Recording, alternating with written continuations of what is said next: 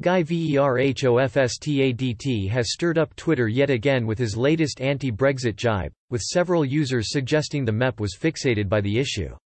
Meanwhile, others likewise questioned why he was worrying about the UK more than 4 years after the referendum result. Mr. Verhofstadt is a frequent contributor to social media, where he is vocal on the subject of the UK's decision to leave the bloc, and his most recent post on the subject highlights the front-page story of the Financial Times headline, "Businesses face £7 billion a year red tape bill in Gove border plan." In reference to Vote Leave's famous claim, made during the referendum campaign, that leaving the EU would enable the UK to spend £350 million a week on the NHS, Mr. Verhofstadt comments, "I don't remember seeing this on the side of a bus." However, many Brexiteers were unimpressed.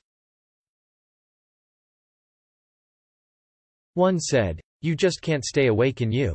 While another simply asked, "Still sore guy? It just takes member nations' economies and throws them under it. I know which I'd rather have."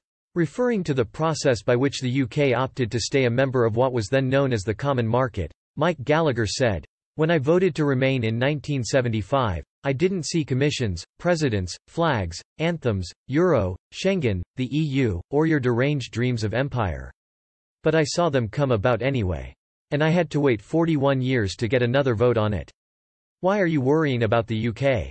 We've left." Keith grimly asked, "What happened to the long-established principle of not interfering in domestic politics, thinking face it's really not a good look, and since it only polarizes opinion, it makes you look foolish, more like a petty bureaucrat than a would-be statesman seeking to unite a continent." Pygmy. Bradley Mock added, "Give it up, Guy, the UK is leaving. Why do you keep harping on about it?